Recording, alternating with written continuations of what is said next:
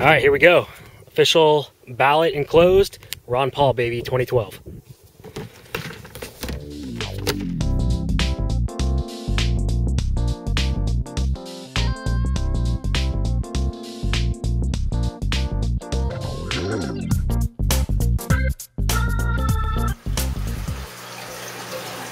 Okay, so you can see that the floating raft bed is just overgrown.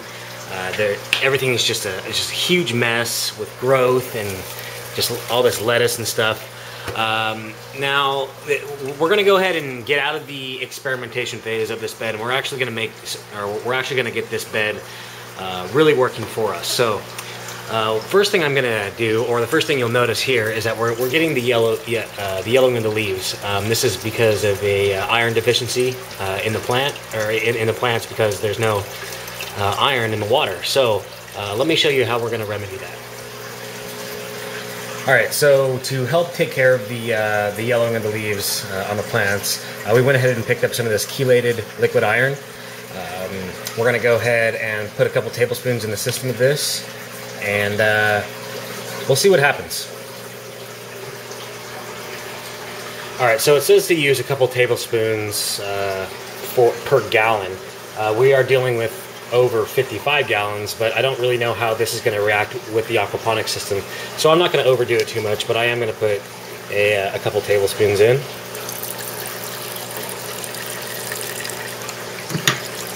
think I'm going to call that good. So what I'll do is just walk over here to the system, and I'm going to go ahead and just apply it to the sump tank, and we'll see what happens. Now, I don't know how much I'm supposed to use, like I said, for this much water, but if I don't notice a change in the yellowing of the leaves within a week or so, I'll go ahead and add a little more, and I'll just gradually add a little bit more until I find that's the right amount for this particular system.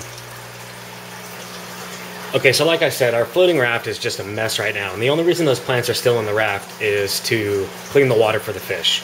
Otherwise, they would have been ripped out and gone, because I almost can't stand to look at it anymore. But what we're going to do is we went ahead and ordered some a couple of different kinds of lettuce and a culinary herb garden container with a bunch of different thyme, oregano, dill, basil, parsley, cilantro, sage, and onion chives. So what I'm going to do is going to go ahead and put together a seed map here, and I'm going to plant a few of each and really start getting a rotation down in this floating raft. So we're harvesting lettuce every week, while also having herbs ready for us anytime we want. So that's going to be the real goal of this indoor system for now. So I'm going to go ahead and work out this seed map and get these seeds started in these little pods, and I'll be back with you. Well, this is what's left of her after pulling it all down and deciding what we're going to redesign the greenhouse. This was an excellent learning experience for us, but we decided that a 2-pump system and our initial design was just too problematic. The tanks outside, it just got too cold for them. The heat exchanger did not work as expected. So what we're going to do is clear this place out over the next couple of weeks, or I should say the next few weeks. We're going to go ahead and clear the greenhouse out. We're going to clean it up real good, and we're going to go ahead and put a chop-to system in. The reason we're going to do that is because the cost of materials that we put in for this system initially was a lot more than we had anticipated. Just with the liner, the lumber, and really just our time, and we put a lot of time into this also. It was too much. So what we're going to go ahead and do is take apart some of these totes and build a chop-to system. I think I know it will be easier to maintain, and the maintenance on it, it's just going to be an all-around cheaper project with relatively the same amount of grow space.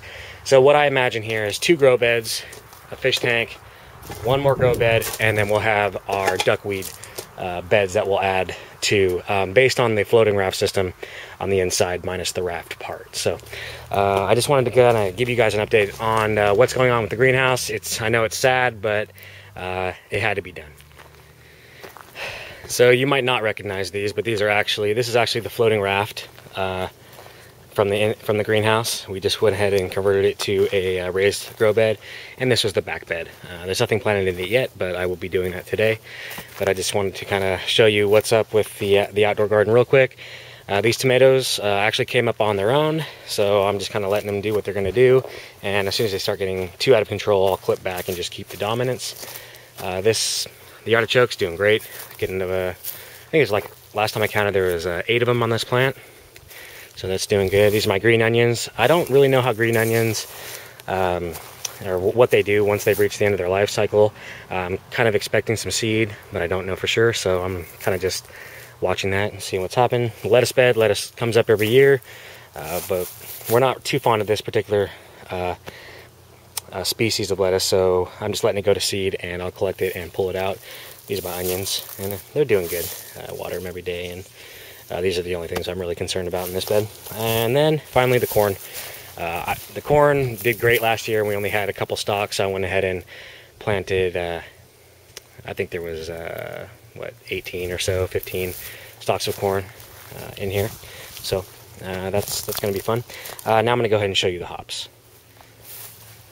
So in the last video, you saw me just putting the rhizomes into these pots, and I went ahead and trained the dominant growth from those rhizomes, and now you can see that these hops are just going crazy. This one is probably about 8 feet tall now, and it's done most of its growth, and probably in the last week and a half.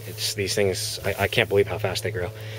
So I went ahead and just put it up to the awning of the house, just using some twine and just training them to grow up. So I just wanted to give you a look at that, and as these continue to grow and mature, I'm going to go ahead and do a video series on collecting the hops and probably storing them, freezing them or whatever. So alright, so thanks for watching this video, guys.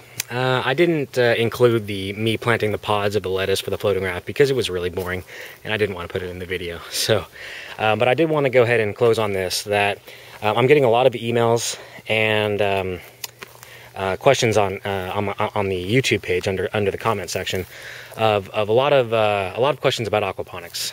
So what I think I'm going to do is I want you to send your emails to hdaquponics@gmail.com, and I'm going to go ahead and answer those directly on the show, and we'll kind of do a segment specifically for those questions. So I think that'll be a good way to kind of answer the questions that I get most often, which, you know, that seems to be the case. So anyway, please come to the Facebook page, facebook.com/hdaquponics. Like I said, email your questions at hdaquponics@gmail.com, and subscribe, rate on the YouTube page. Go to our website, and you can sign up for the email newsletter. That hasn't been too active yet because I'm just now getting back into the aquaponics thing after the semester's winding down. So thanks again for watching, and we'll see you next time.